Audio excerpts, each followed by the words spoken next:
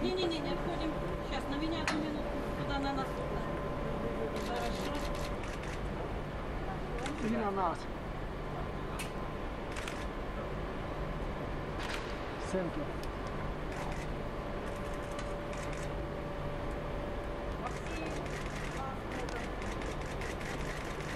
Максим, и на нас чуть-чуть. Макс. Да. Можно? Да. Готов?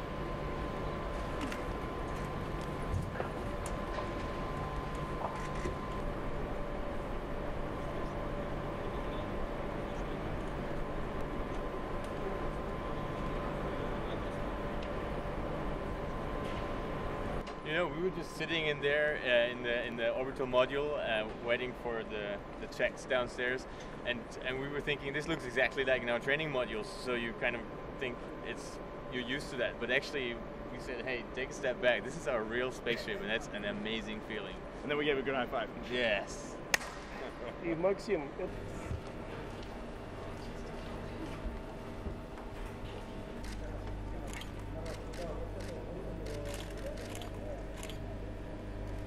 Надо еще, знаешь, как-то так.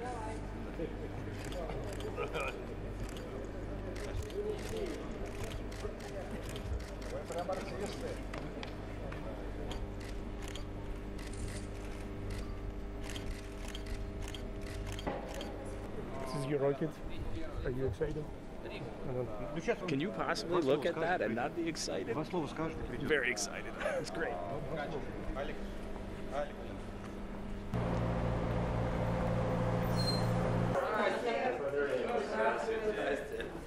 Есть у нас, но просто каждый раз кто-то собирает себе его на память.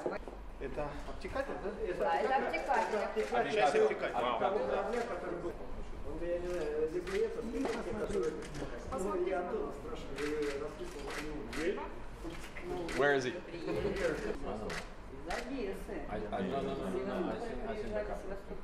I've never been. Дублеры — это такая традиция, мы не расписываемся. Вы еще приедете. Да, вы еще приедете. Мы вас ждем, и вы к нам приедете. В ноябре месяце. Ой, это я сейчас сделаю.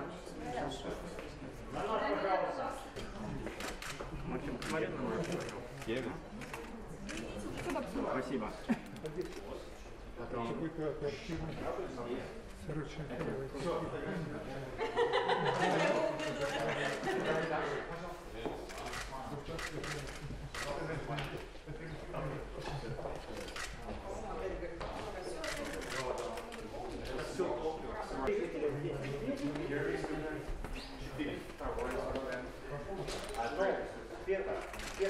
Уходим, не уходим.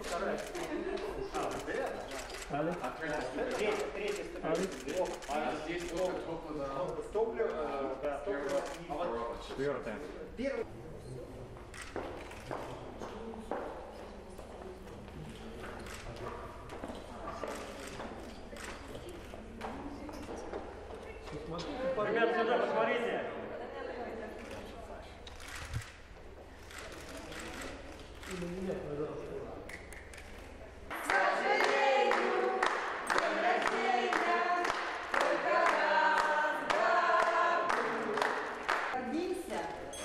Этот колокольчик вот такой вот, пусть всегда вам напоминает о нашем Байконуре. Там учусь на космодроме Байконур.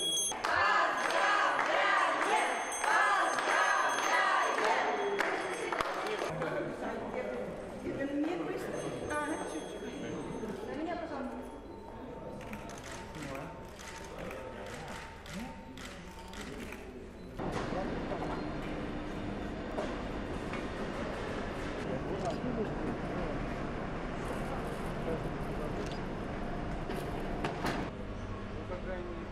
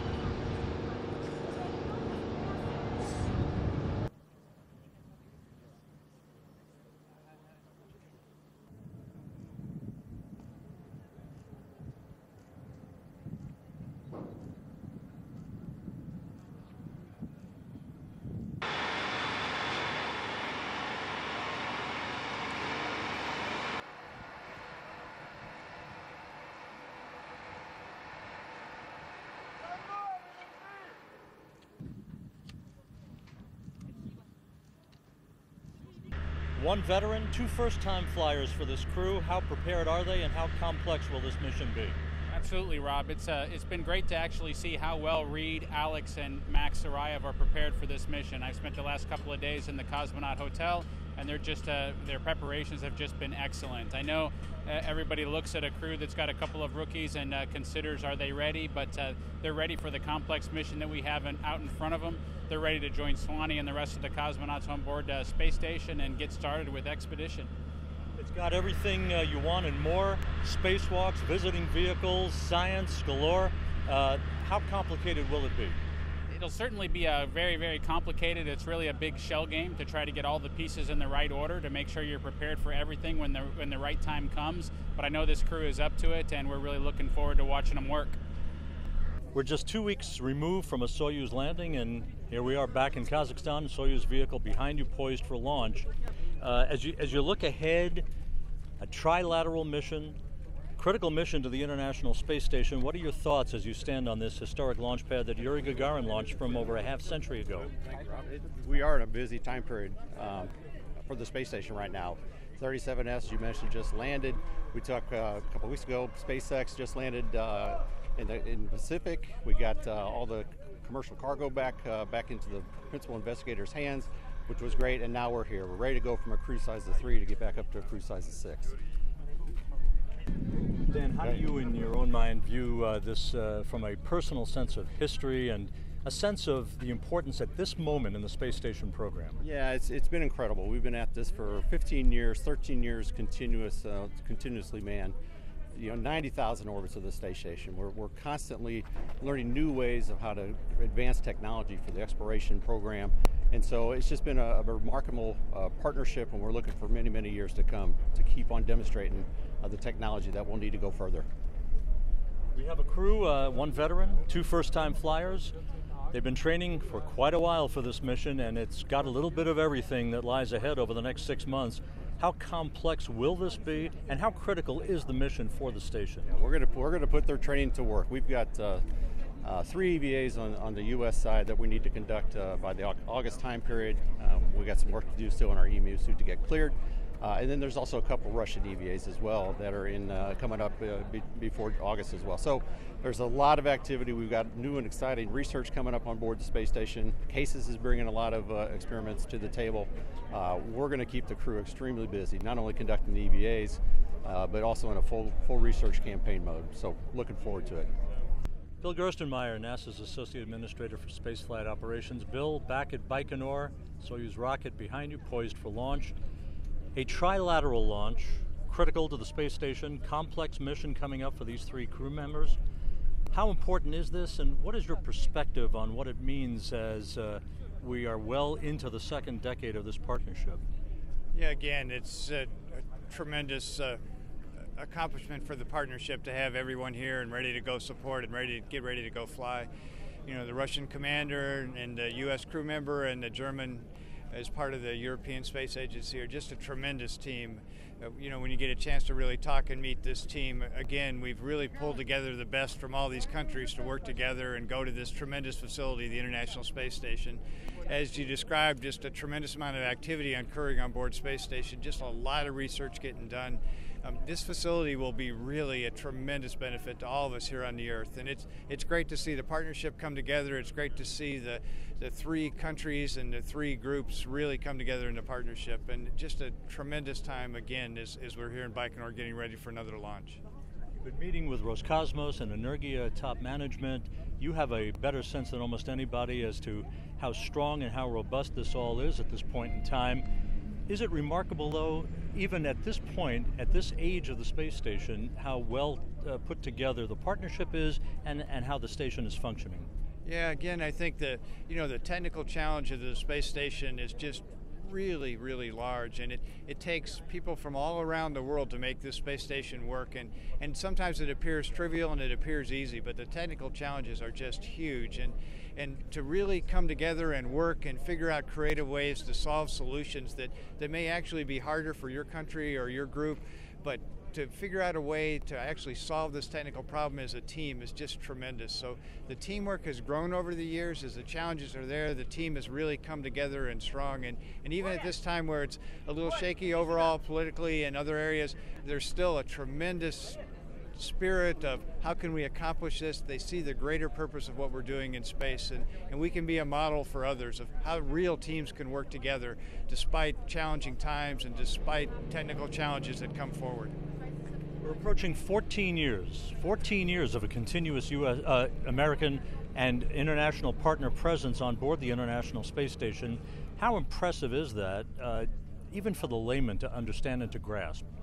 Yeah, it's amazing for me when I think about we've essentially had human beings off the planet of the Earth for 14 consecutive years, and to think there's kids that are 13 years old that have lived a full life to 13 years without having any other knowledge. They just think of people being off of the Earth and working in space, and it's just come as almost normal.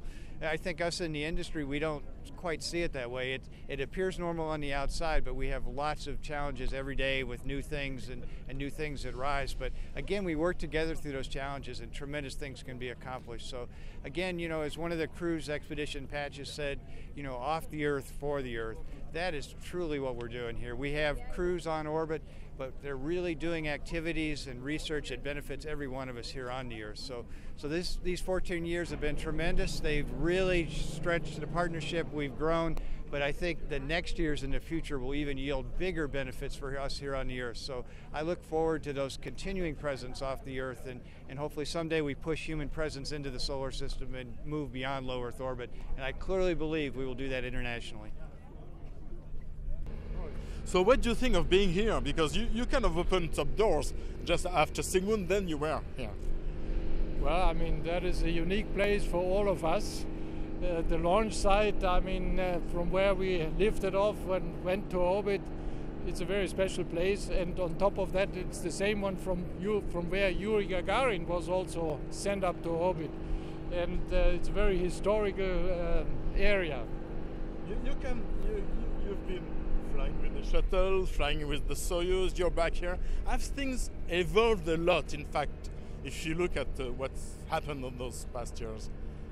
Oh yes, I mean, I guess within the ESA program, I could probably say I'm Mr. Space Lab, because I participated in 2 flights and I was around when the whole system was developed. And now we have the space station, which is of course a big, big step forward. It is a system which allows us to do research work day in, day out, around the clock. And in Space Lab it was 10 days and then the whole chance was gone and the shuttle had to come back. For that reason I think there's a big evolution.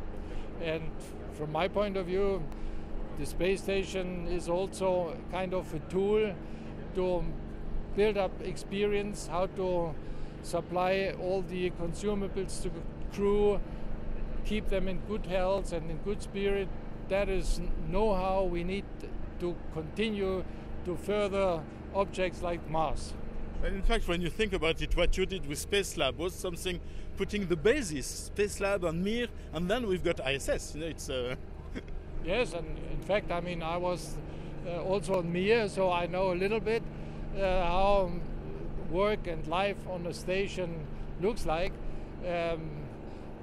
Yes, I think I could proudly say I'm one of the pioneers within the ESA program at least. And I'm now, of course, also very pleased that younger colleagues continue what we started more than 20 years ago. And if I tell you you are a backup, you need to go tomorrow, will you go? Sure. If you buy me a ticket. Do you miss it?